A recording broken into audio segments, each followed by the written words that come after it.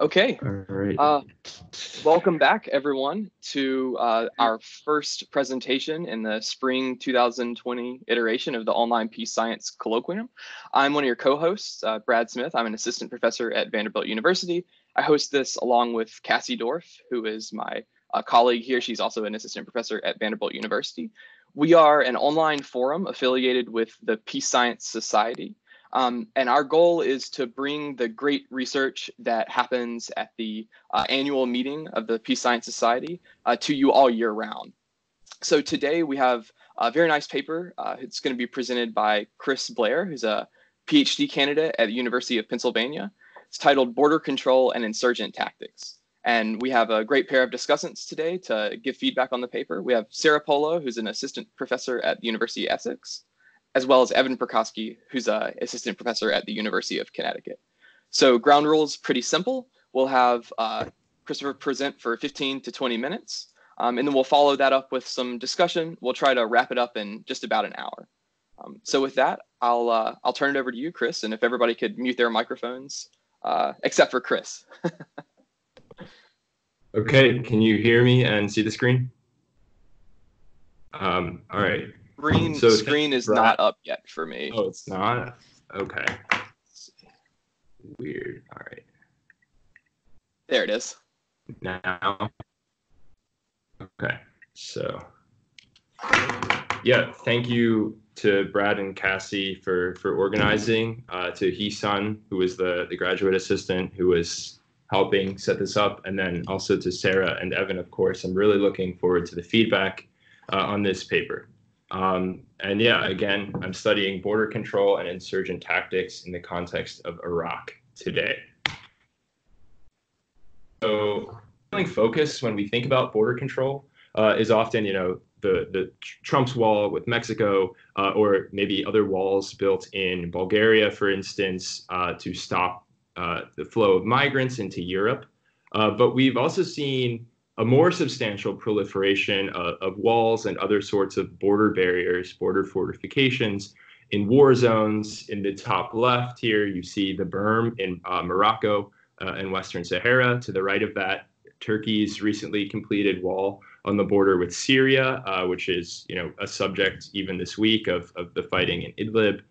Below that, India's wall with Myanmar, which again is in large part about cross-border militancy. And then finally, in the bottom left corner, Kenya's much maligned wall on the border with Somalia, which they recently stopped construction on over massive corruption. But anyway, we've seen this proliferation of walls in the context of war zones in a way that sort of defies conventional political economy or straightforward conventional political economy explanations for border hardening. A number of other examples here of recent or planned counterinsurgent border fortifications. The U.S., for instance, has subsidized Jordan's wall on the border with Syria as well. Upwards of $100 million since 2016 have gone to that effort. So it's a widespread phenomenon that I'm studying here, and it's becoming more common over time, particularly after 9/11. And in the broader dissertation project that this is coming out of, I do a number of things. So first, documenting this correlation between transnational rebellion and border hardening, and also tracing it in some part to U.S. aid and training programs for border security after 9/11. I introduce new time series cross-sectional data on counterinsurgent border control efforts over time.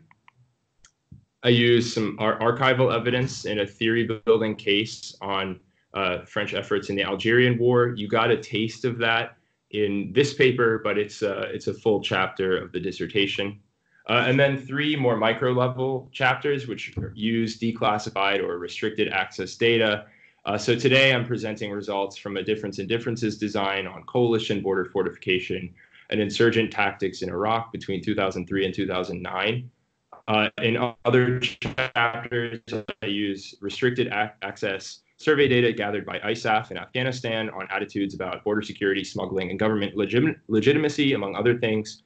And then another paper uses difference in differences and an instrumental variable to study the effect of U.S. aid to Pakistani border forces on insurgent violence across the Durand Line And those are both in earlier stages of development right now, but the data is at hand.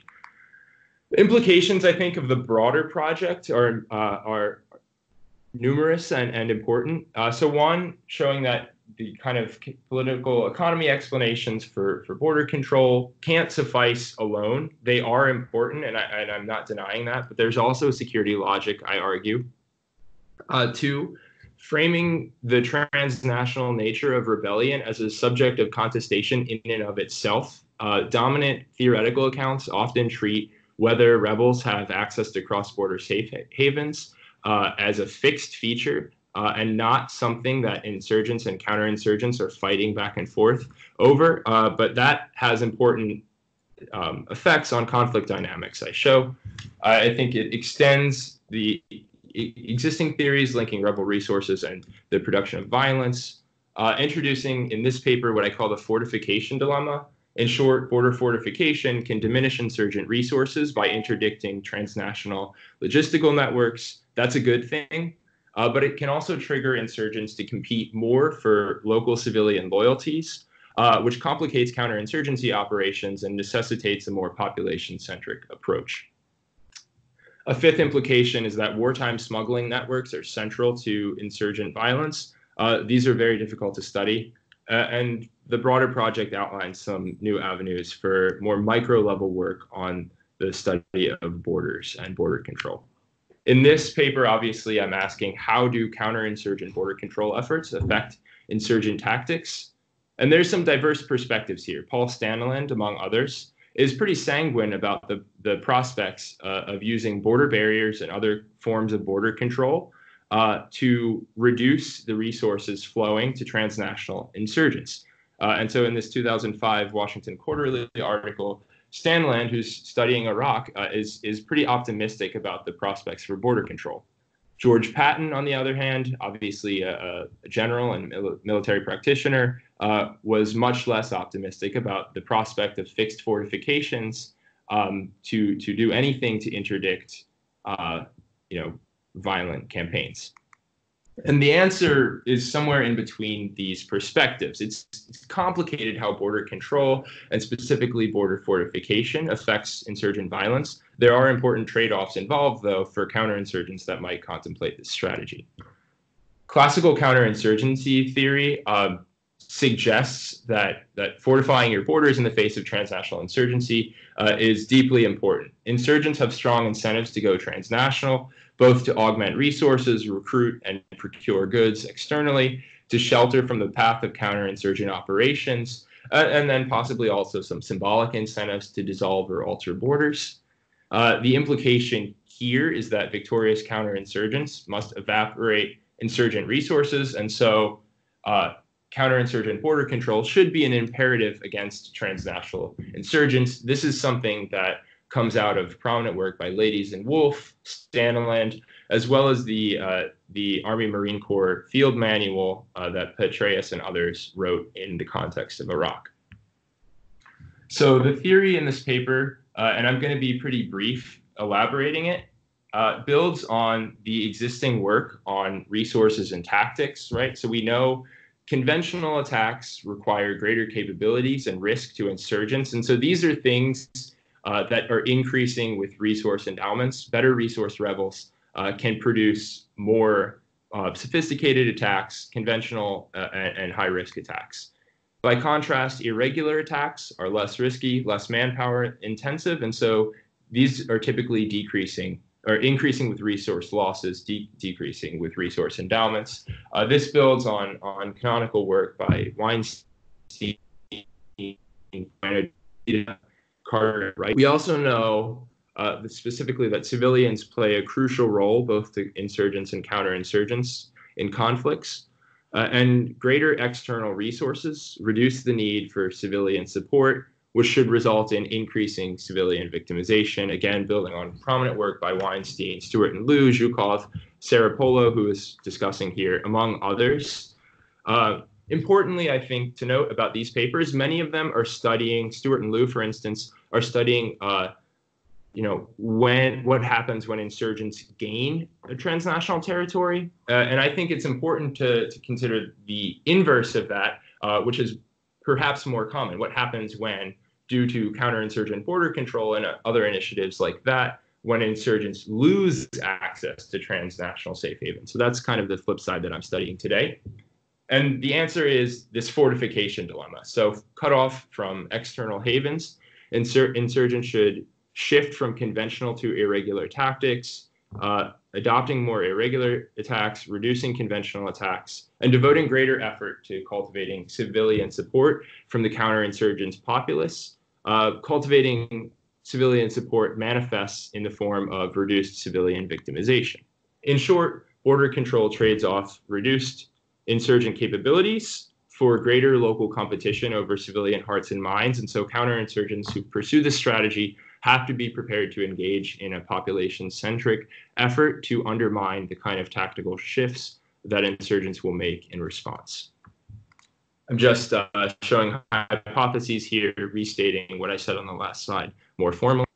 Okay, let's think briefly before I dive into the data about what counterinsurgent border fortification is. This is fundamentally a bundled sort of treatment, right? So we're studying the rollout of border forts in Iraq, but that doesn't just mean the U.S. has built a fort and leaves it there. It's really a system of systems. So this is drawing from a CENTCOM document showing like kind of different strategies for controlling borders, right? And so border fortification entails not just the fort and the troops manning it, but also potentially mines, sensors extending out from the fort along the border, UAV overflights, and aerial surveillance, among other things.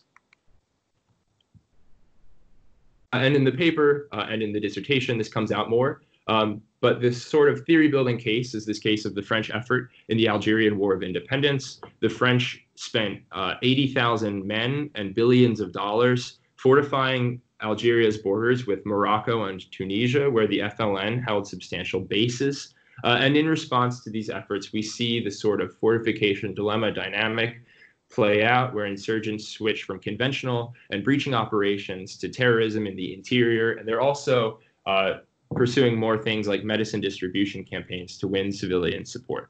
Turning now to the context of Iraq. In Iraq, between 2003 and 2009, Syria and Iran were the most important sanctuaries for insurgents.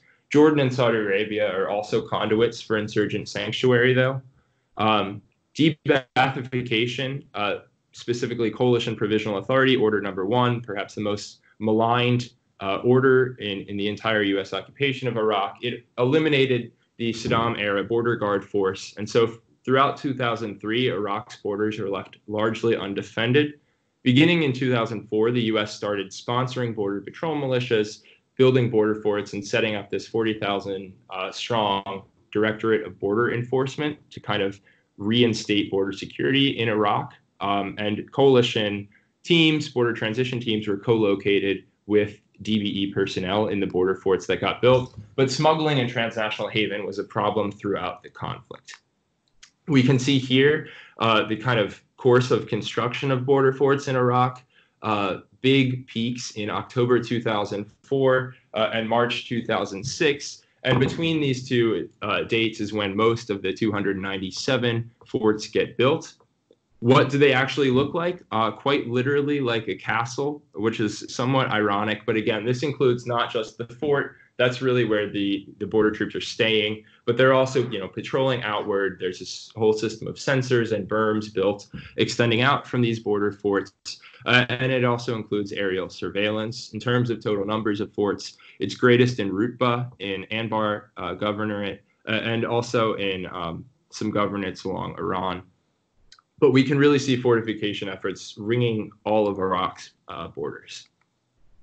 This is also important because we know that insurgents were actively monitoring border control efforts. On the left, you see a document from the Harmony program, which is housed at West Point. And this is from AQI. It's a captured document.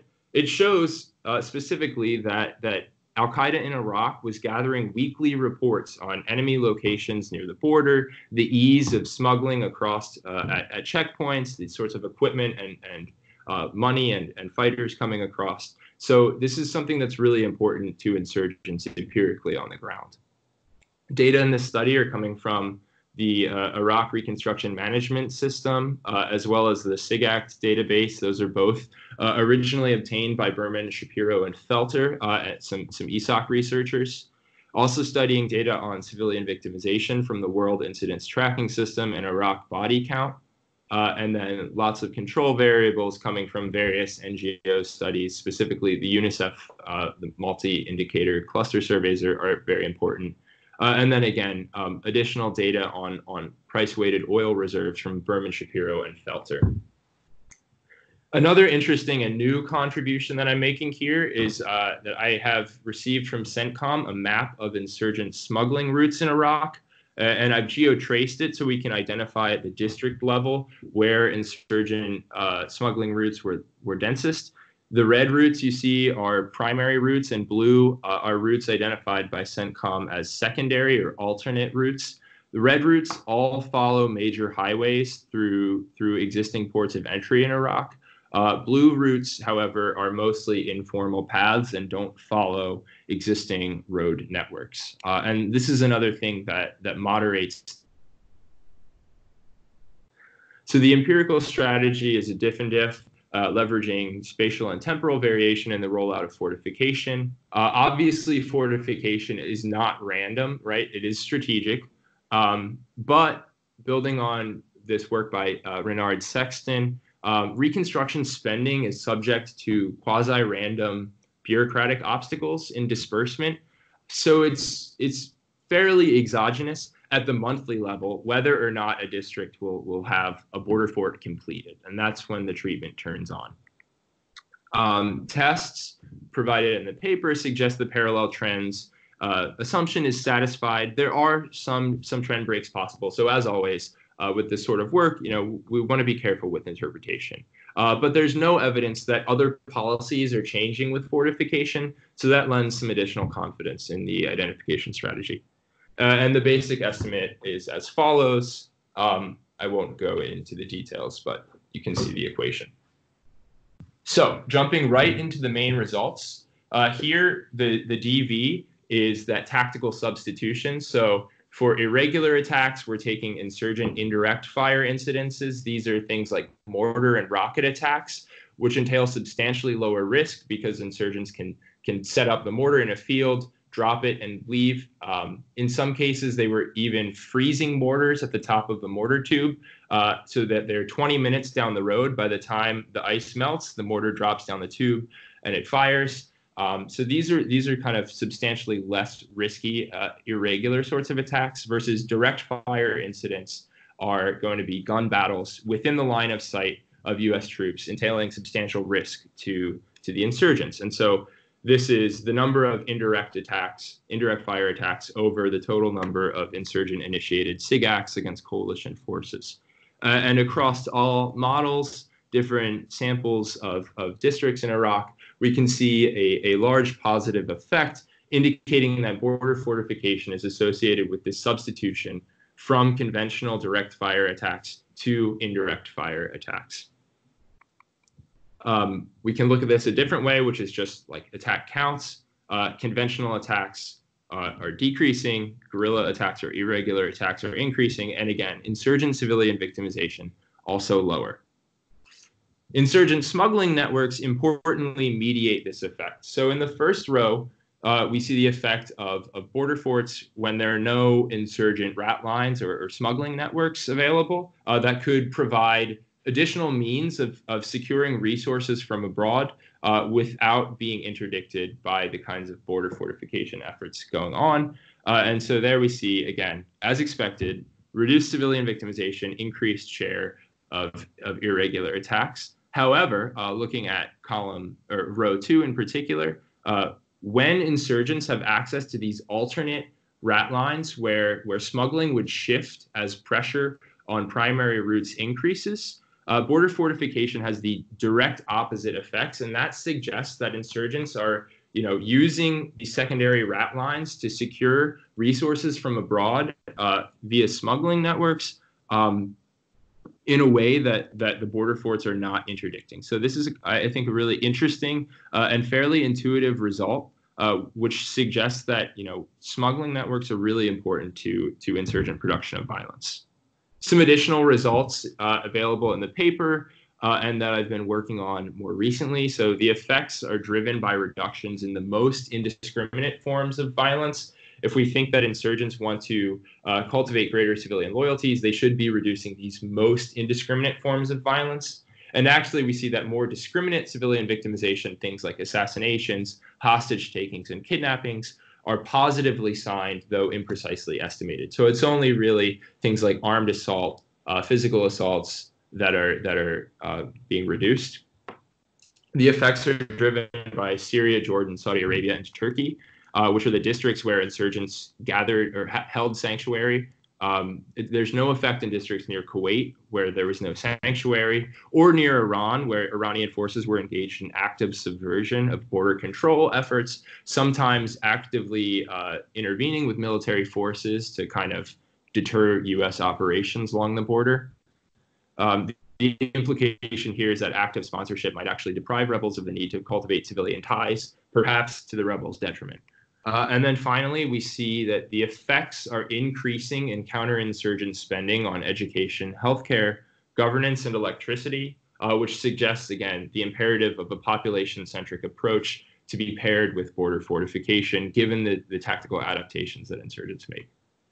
Some robustness placebo tests show that there's no effect of border infrastructure projects or Directorate of Border Enforcement academies, which were not really about interdicting transnational logistical bases. And the substitution effect we know from these placebo tests is not merely driven by the presence of more fixed installations, which are an easy target for indirect fire.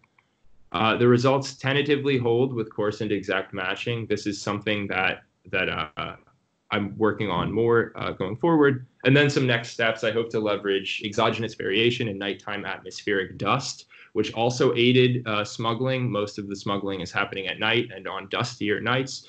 It's more difficult for Iraqi forces to patrol the border.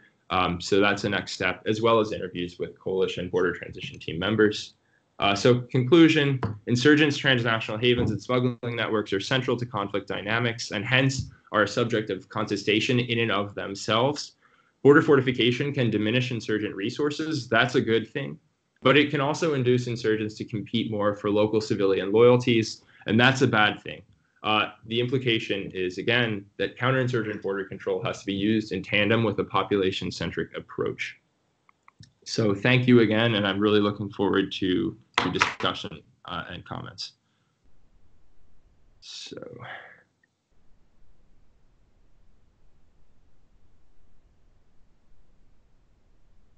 trying to turn off the screen share.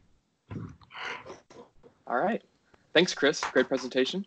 I'll go ahead and turn it over to our discussants. We can get the go ahead and get the feedback rolling. I don't know which one of you'd like to kick us off. I'm happy to start. I kind of organized my comments by theory and then quantitative evidence and your case studies. So I find the theory the most interesting parts. Maybe we can just start with that. And Sara, you and I can move on from there afterwards. So I always start with my big question for you, Chris. And just to preface, I think this is a great paper. I mean, you have great evidence. You have novel evidence. I think your quantitative tests really make sense and are compelling. And I think this is a theoretically and practically important question too. So really, I applaud you for this. I think it's really great. So the things I'm going to say really are trying to help you improve this paper and not try to, point out flaws or anything like that. So the first question I have or kind of concern is, like I said, related to the theory. And I want to think a bit about what are alternative explanations for what we could be seeing in the data. And I think you could do a bit of a better job in the paper of going through some of these alternative explanations for why we see tactical variation among insurgent groups. And the first one that jumped out to me is that we're seeing a lot more indirect attacks when you're seeing these border fortresses and installations built. But if you were a rational insurgent, isn't that how you'd attack one of these border fortresses? That if you're thinking about how you would take out or distract these forces that are cutting off one of your primary supply lines in a well-defended location, you don't do it with a direct attack where you know you're going to be losing outgunned with all these things looking at you. You're going to do it in some indirect fashion. So I think that kind of just makes a bit more sense in terms of what they might be doing if they really want to take out this installation. And I think you actually see that in your case study too. When you're looking at the Maurice line, at one point you mentioned the ALN also invested a great deal of manpower into operations to breach the line.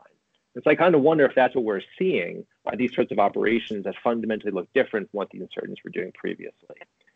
And the second comment about your theory, then I'll turn over to Sara if she has anything she wants to bring up on the theory part of it, is thinking about how cut off the districts are from each other in Iraq.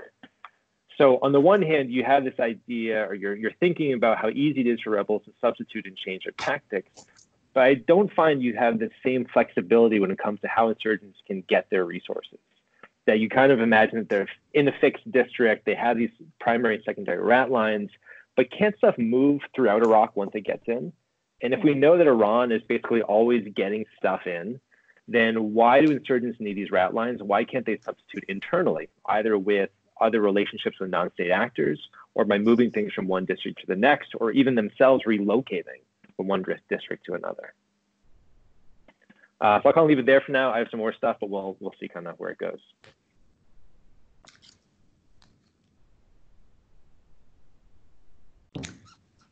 Right. So first of all, I really enjoyed reading this paper for many reasons, not only because it's a great paper, but also because I am myself working on a project on the unintended consequences of border walls. It's not about counterinsurgency, but I was even more motivated to actually reading it. So in terms of the theory, I have a question about the hypothesis on the effect of border fortification on civilian victimization. So you're arguing that basically because insurgents are deprived of these external resources, they become, more dependent on the local population, and as a result, they will reduce attacks on civilians, which makes sense. But there is some literature, and some of the literature that you cite yourselves, that argues that negative shocks to rebel resources actually increase terrorism and violence against civilians. And partly because the kind of sort of more like a governance-oriented project and the establishment of this cooperative relationship with civilians take time. And so for these type of resource-rich groups that all of a sudden lose these resources, it may be difficult to convert all of a sudden into a completely different type of insurgency. So I see that you draw on Weinstein, which is a great theory, but it's sort of relatively static. So we don't really know how the resource-rich insurgency will behave once they lack these resources. And I was thinking about the Ethan Wendt mosquito model as well, because if I remember correctly, part of the argument is that as the ability to mobilize goes down, these groups increasingly turn to terrorism, which could also entail, to some extent, attacks on civilians. So I see two stories possibly going on. And the reason why I'm raising this question is because it comes up in the empirics that, I find that there's a bit more mixed evidence empirically when it comes to this particular mechanism, whereas I'm more sold on the other one when you look at irregular versus irregular attacks. And so in this regard, I was wondering whether it perhaps may make sense to look at whether there's variation short-term versus long-term. Maybe sometimes attacks against civilians go up in the short term and then they go down once sort of the insurgents adjust. And I have some suggestions about how you can do it with the differences framework as well. And the last thing also about this, the hypothesis on civilians, it seems that you are sort of assuming that all civilians could be potential supporters, right? And as a result, the groups need to be nice to all the civilians. But thinking about the case of Iraq, for example, I'm not sure to what extent like a Shia or Kurdish citizen would want to support ISIS, Sunni insurgency. So I know it's very difficult to disaggregate targets in this way, but I wonder conceptually whether, maybe, these groups are going to go after the enemy, the perceived enemy, civilians, right? And so perhaps there are different categories of civilians, and we don't see a reduction in violence in general, but only against specific types of civilians. Oh, can I ask one more thing? Yeah, sure. Very quickly. So I was wondering I don't know this data very well, but is it the case that the entire border in a district is fenced, or maybe only a portion of it?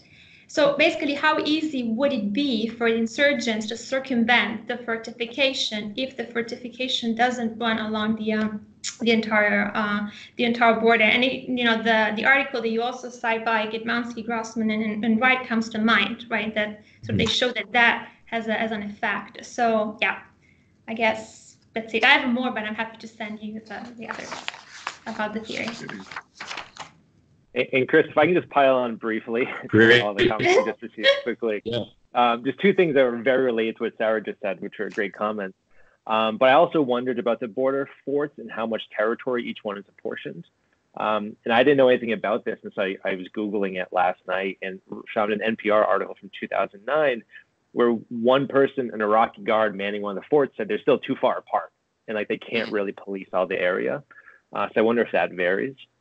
And then just one more additional point on civilian victimization too, is that when I was thinking about rates of civilian victimization during the Iraqi insurgency, one of the things that came out of this kind of classical versus new insurgency literature that was popular like 10 years ago was that a lot of the groups in Iraq don't care about hearts and minds campaigns no matter what.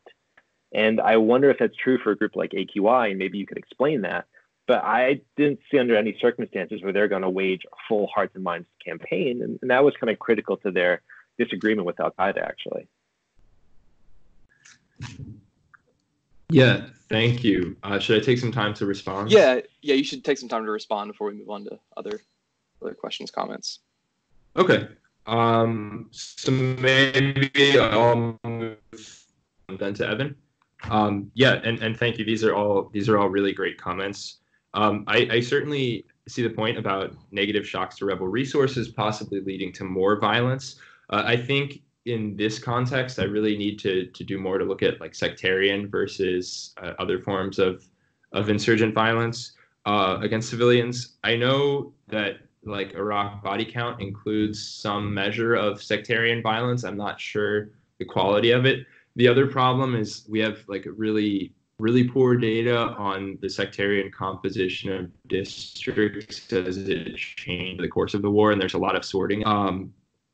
But this is definitely something that I'm going to think more about, and would love to hear. You mentioned you had some ideas about variation in long versus short-term effects, and would love to hear more about how you propose to study that. But I think the sectarian side could be a promising avenue for me. Is the whole border fenced? This is a great question. Obviously, in some of the smaller districts, it's relatively easy to throw up sensors around like the entirety of the border. And if you look, at the maps in the paper, some of the borders, especially along Iran, are quite small. Rutba is a different story, right? This is like mostly a desert expanse along Saudi Arabia, Jordan, and Syria. And so the entire border was not fenced. I've heard, and this is where interviews are going to be more helpful, but I've heard like between 20 and 40 kilometers apart sometimes. But again, they're flying kind of aerial surveillance missions in between forts, using UAVs and stuff like that can stay in the air for a long time.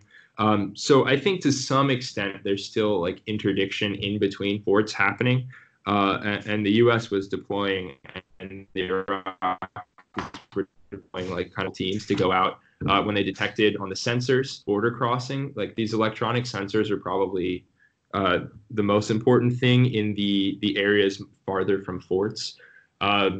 They also became a tool for the insurgents. I know of at least one story where AQI basically pushed a bunch of flocks of sheep and goats across the border from Syria, and then triggered U.S. like howitzers to hit the area. The sheep all die, and then the shepherds join the insurgents, sort of thing. But anyway, I will try and more discussion about what's happening in between the areas where the border forts are located. One challenge here is that I don't have precise geolocations on where the forts are. You can get this for like the 2012 to 2014-ish period. the National Geospatial Intelligence Agency has a data set that identifies the actual locations of Iraqi border forts, but in the 2003 to 2009 period, they won't declassify where the forts they're building precisely are. But anyway, that's something that I need to talk more about in the paper. So thank you. So again, how much territory is each fort allotted? Hoping interviews will clarify this for me, but I've heard like 20 kilometers in between is the most common number. So yes, you're right completely that stuff is moving throughout Iraq. Why can't insurgents resupply internally? They can to some extent with arms and funding. What is really key for controlling cross-border territory is getting foreign fighters in and also kind of across the border to hide from U.S. operations in Ramadi, for example. And so the kind of safe havens where you can melt away from the path of counterinsurgency, and also foreign fighters that are coming in, especially from Syria, are two things that you can't really recoup internally. Foreign fighters obviously are more skilled than the local fighters being recruited. But again, I think that's a great point, and something I also need to talk more about, because I'm not really distinguishing between like arms, money, or the other things that you really need in extra. And Chris, and finally, just one quick point on that. Sure. While we're here, maybe we can have more of a discussion on it. But if you can theoretically, I guess, or practically make a claim about what is most commonly moving across particular borders, and you do a nice job of disaggregating the borders according to which country they're touching. But if you know most fighters are coming from Syria, for instance, then maybe you'd expect patterns of violence right there to look a bit different. And then maybe in that case, if it was primarily fighters, you wouldn't see the types of operations changing in the same way versus where it's material or something like that. So I don't know if you could also leverage that. And obviously you can't get specific numbers of that sort of stuff, but it could be useful to disaggregate it. Yeah, I think qualitatively I can look at some of the stuff in Harmony and the kind of related projects on foreign fighters, where there are like some lists of number of people coming in by month and things like that. One thing I will say is that in the border districts or the border emirates, as AQI called them, the foreign fighters would come in, but they'd only spend maybe a night or two there, and most of their fighting is not happening in the border region. They're going to Mosul, they're going to Baghdad, where they're carrying out right. So the foreign fighters are not being used for fighting in the border region, for the most part. So I think that's why we still see this tactical substitution. This point about it's obviously you've built like a fort, and so that's a really convenient target for mortar and rocket attacks because it's a fixed installation. That's a great point. One thing that gives me some confidence is that in the placebo test, where we look at Directorate of Border Enforcement academies, those are also fixed installations where it's, again, easier to just launch a bunch of mortars and rockets at them. And we don't see the same effect happening. So, and maybe I should do more in the placebo test and look at like police stations or something like that. And those are also fixed installations. Do we see the same kind of tactical shifts? But yeah, that's a great point and something that I do need to think more about. And on the academies, I mean, I thought the placebo tests were really useful and a great addition to the paper. But when it came to the academies in particular, those are quite different installations, right? I don't know if they're as well defended or if they're as hardened as these border forts are. And because of that, you might attack them in a kind of different manner. And the second thing is, if they're not actually being used to influence your supply lines or degrade them, then you might also not care about attacking them as much, or you might devote fewer resources to it as well. Yeah, no, I mean, that's a great point. That said, like, why not kill a bunch of trainees who are going to go out and man the forts that you are concerned about? But no, I think that's a great point and something that I need to think more about when I talk about the placebo tests. So thank you for that.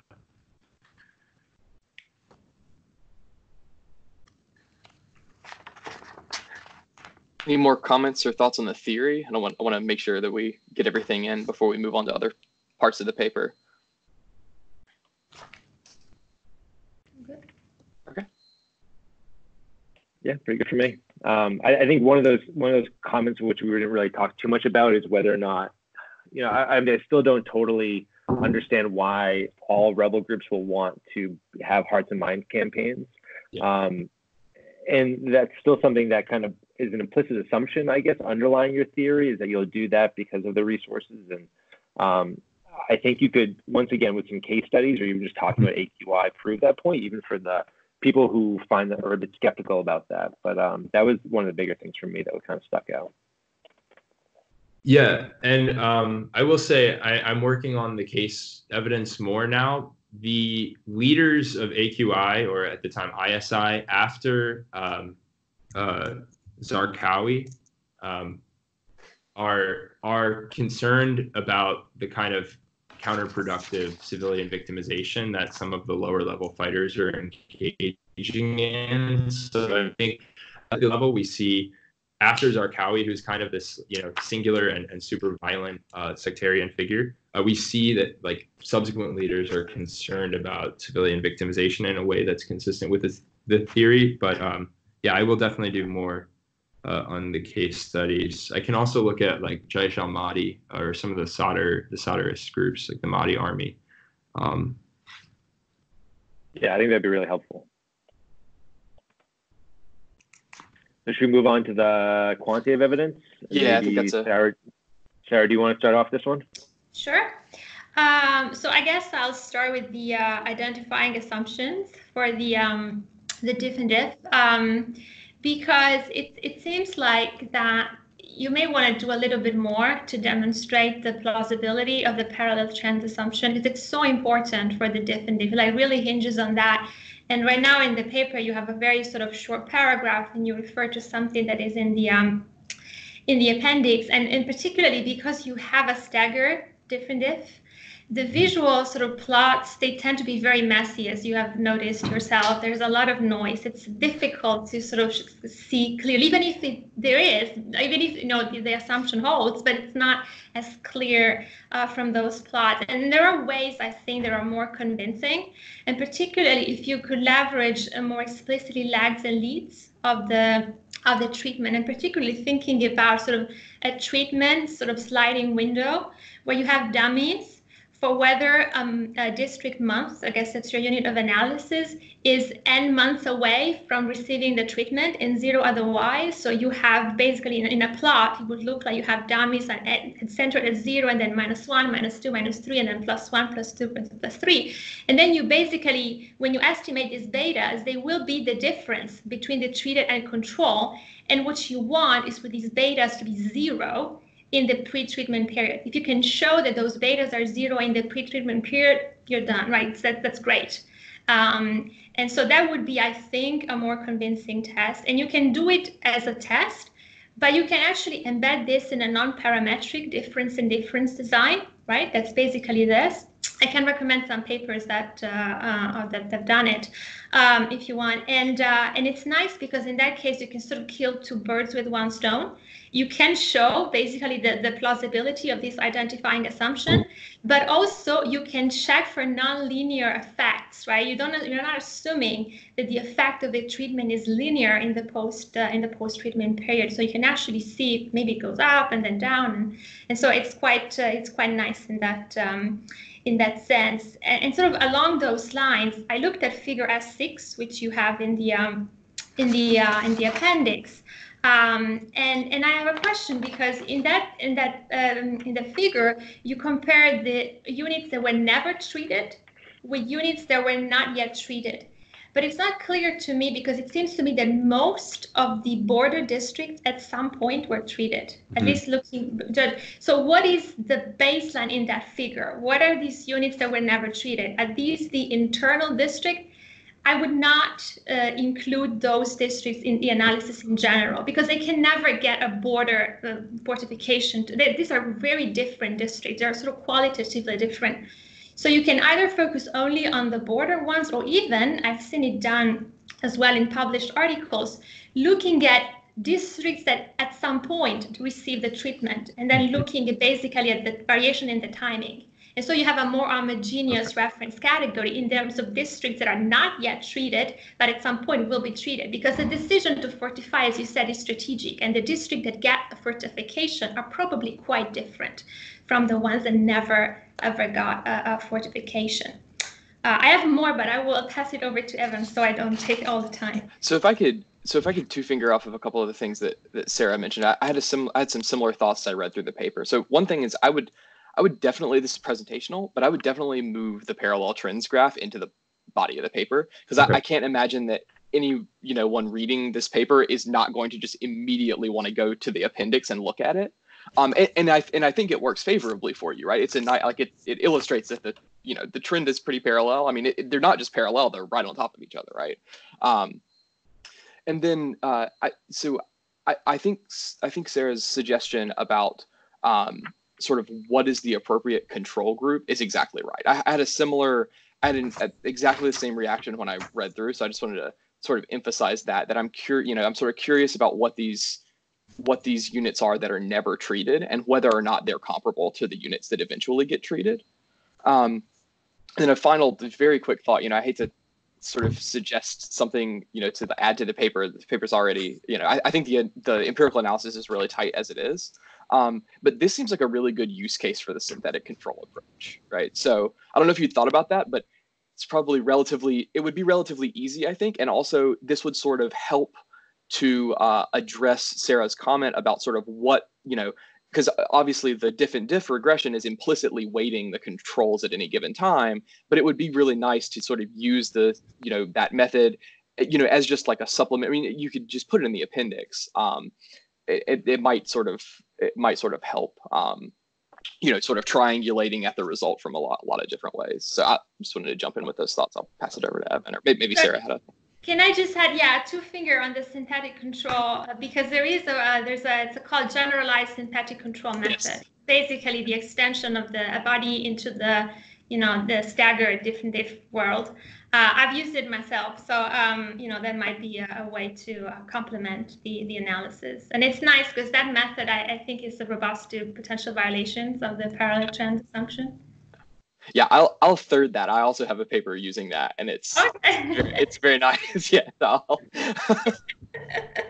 fourth that just because it sounds good. All right, Evan.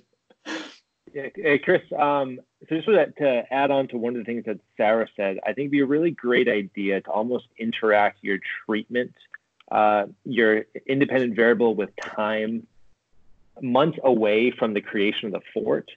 And what that would do is two things. So ideally, the beta on your treatment, kind of the months before it was created, you'd find no effect. So in terms of the months since the creation of the fort, I think you might find an increasing effect in, or like a positive or negative coefficient, depending on what your outcome is. Because one of the concerns I had is that it takes rebel groups time to adjust their tactics. So what you're going to see at 1 month after the fort versus 10 months after the fort might be different.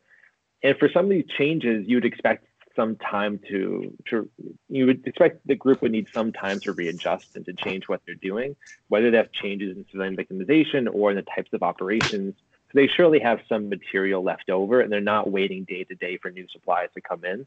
So you should see that increasing over time after the fort is created. I kind of had 2 points more broadly about the data and about how we're thinking about some of these cutoffs when new forts are created. And the first one is, and you can kind of do this with some qualitative evidence, but when I was reading this, I was wondering how clear the break is before and after forts are created. That you'd imagine that if the US government is going in and building a fort in some contested province, something is going to be happening for 6 months at least before that fort is created. So when you identify your treatment as, this district this month, there's really something happening 6 months before as well that we have to be aware of that's going to affect what the insurgents are doing. So yes, you might be able to test for that in thinking about the parallel trends before and after the fort, but at least just kind of tell the reader what's going on, how long do these forts take, are you having these clear and hold operations beforehand, what's going on? And the second thing is you have good evidence and you have controls that certain aspects of counterinsurgency don't change with these border fortifications. But I'm wondering if more discrete tactics could be changing when border forts are created. And this really came out from your case study of Algeria, but you see the French thinking about two fundamentally different types of defensive operations, an active or kind of more passive patrols. And with the US military's thinking around this time, I wonder if they were using the force as jumping off points to launch more active patrols. And in that case, you wouldn't be seeing changes in troop numbers or kind of discrete metrics, but you'd be seeing differences in how they're executing counterinsurgency operations, which could once again change what the insurgents are doing. So you could get at that with interviews with people who are stationed at forts, but thinking about the actual kind of tactics involved from the counterinsurgency side. Yeah, thank you all for these really sharp suggestions. Sara, if you do have suggestions of citations, either for the lag and lead approach or for the generalized synthetic control, please send them my way. That sounds really useful. The test I cite in the paper, Cerulli and Ventura 2019, is a version of the lag and lead approach. So I should probably put some of the outputs of that test in the paper as well. And I agree. I have struggled with kind of like how to visualize this parallel trend the best way. So yeah, thank you for the feedback there. I will do it again with like only looking at districts and governorates that get forts and things like that. I hadn't thought about synthetic controls before, but I think again that sounds like a promising avenue. One question for you all would be, like, would matching assuage concerns as well, or like you see synthetic controls as a better route than matching? I mean, I think the concern here is unobservable time invariant heterogeneity, right? And matching is not going to do anything. I mean, matching's not going to do anything there. The generalized synthetic control is it's a generalization of the sort of two-way fixed effects estimator you're using. So that might be a nice way to complement the analysis. I think you can think about sort of building the evidence, right? So if you can show several different tests that sort of all point in the same direction, even though maybe no single test is perfect, but because it's so much, consistent evidence that supports the plausibility of the assumption, I think that would convince a reader, a reviewer. Yeah, because you already have pretty strong qualitative. It's like I like reading the paper. I believe that this mechanism is happening, right? And so then we just kind of want to show that it's happening at an aggregate level in the data. And then Evan, thank you. So again, I think it's a good suggestion to look at like what's happening before forts. If I recall, don't quote me on the precise number, but it's about like 40 some odd days that on average that it takes to complete the fort. So obviously that's time enough for insurgents to observe and potentially anticipate and possibly contest construction. Although I don't think that there are instances in the data where like construction is stopped by insurgent violence on the site. But there were, like qualitatively, there were instances of U.S. contractors on construction projects being killed by insurgents and things like that. So I will definitely dive into that more. If I may add, I think I had a similar comment about anticipation effects, not only in the same district, but also insurgents in neighboring district observing what is happening. Maybe they will get a fortification too. And I think this is really important to look into this because it is in itself a potential source of violation of parallel trends assumption, because you see that the trends basically start to diverge before the treatment is actually in place.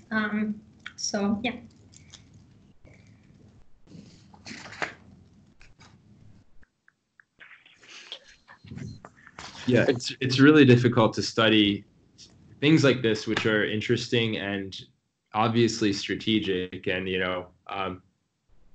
we could study, some random weather shock or something to cross-border supply. But I think the more common and probably more interesting things that are happening are the deliberate things. So, that's a great suggestion to look at neighboring districts as well. So we've got about 5 minutes left. So maybe want to make sure that we get all the feedback. So Sara, Evan, if there's any sort of other points that you want to make sure that we hit.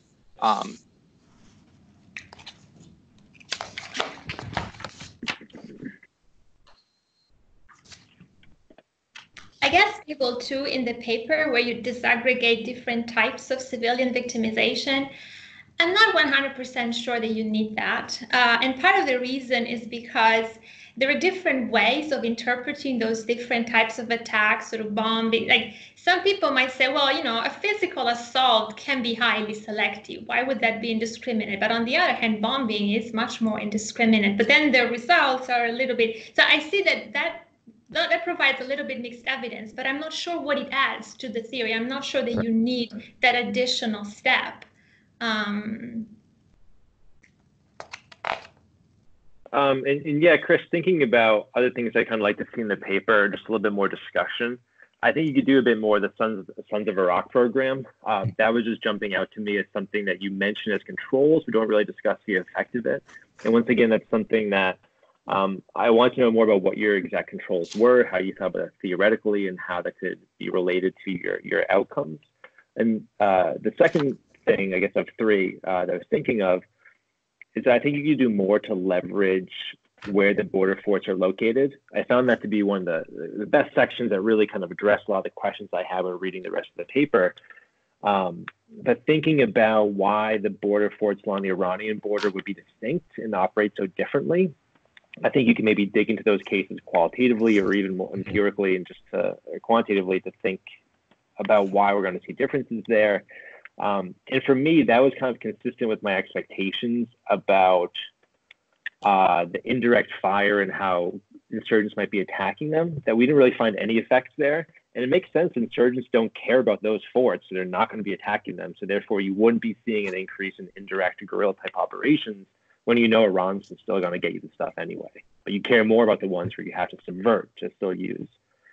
And the final thing is, I thought these maps of rat lines you had from CENTCOM were super cool. But they also seem pretty vague. Like there are a ton of them. They're pretty thick lines. And I wanted to know more, and if this is even possible, and how confident they are in identifying those. And thinking about the U.S.-Mexico border, I mean, how many times per year do we see news reports of tunnels being found or this and that? And so if the U.S. government isn't even confident in identifying all these supply lines on our own border, how confident do we think we are in Iraq and even Afghanistan?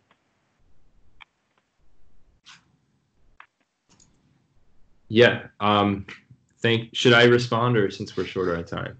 Yeah, no, I think we maybe take a couple minutes to kind of round up, respond to everything, and then we'll wrap it up. Yeah. So Sara, thank you. Like I totally see the point about how the results in Table 2 could be interpreted a number of ways. I will remove the specific hypothesis about discrimination in insurgent civilian victimization for sure. And would you say axe Table 2 altogether, or like relegate it to an appendix somewhere? You can have it in the appendix if you like, but I would not have the specific. I'm not sure what it sort of adds, to be honest. You have enough, I think. Yeah, thank you for that, Evan. Yeah, so I think I do need to talk more about the effects of some of the control variables, and in particular, Sons of Iraq. If I recall, it's in some models associated with, I think, more direct attacks by insurgents. But I would have to go revisit that. I've just been looking at the tables with the kind of controls omitted for so long. But I think, yeah, discussing the effects of control variables will be important. I'm glad to hear that you like the disaggregation, and I'll see if I can expand that or maybe move it up in the paper. And then finally, the rat lines. Yeah, I was excited to get this map. I don't have many details about like what went into identifying these routes. Just that it was from multinational forces Iraq, like intelligence analysts who made it in January 2005. And basically, it identified like what they viewed as the historical roots in Iraq. So the kind of ones that were used in the Saddam regime and subsequently. So yeah, I mean, I think that's cool. And it is like one of the more novel, like original data things that I think I can bring to the table. But I will, work on getting more details there, and perhaps the interviews I do will also kind of shed some light on smuggling dynamics more. Yeah, well, this was a super helpful session. Thank you all for the really amazing feedback. I'm pretty encouraged, want to get into revisions here. So really excited about that. You all have my emails if anything else comes to mind, or you want to send a citation my way or something like that. I'd really appreciate it. And look forward to seeing you all on the conference circuit, hopefully in the next few months. I'll be at ISA if anyone's going to be there. Sounds great. Yeah. Thanks, Chris. We're at 11, so it's quitting time. I want to thank Chris for the excellent work and for sharing it with us. And I also want to thank Sara and Evan for their fantastic feedback. I think this is a really cool project. I look forward to seeing it in print. I look forward to seeing the other components of the dissertation. It sounds really, really cool and interesting work. Thanks for sharing it with us. So if you want to tune in next week at the same time, we'll have, that'll be March 6th. We'll have Rob Williams, who's a postdoc at WashU in St. Louis. He's going to be presenting a paper called The Curse of Geography, How Governments Prevent Secession Attempts. As a reminder, you can find us on all of the usual outlets. You can subscribe to us on YouTube. You can find us on Apple Podcasts. You can also find copies of the papers if you're interested in reading more about the work that you've seen. You can find those papers posted to the OPSC website. And also, if you're interested, we can always use additional discussants. So if you're interested in volunteering to discuss, shoot an email to Cassie and I, and we'll be happy to have you on. Until next time, thanks.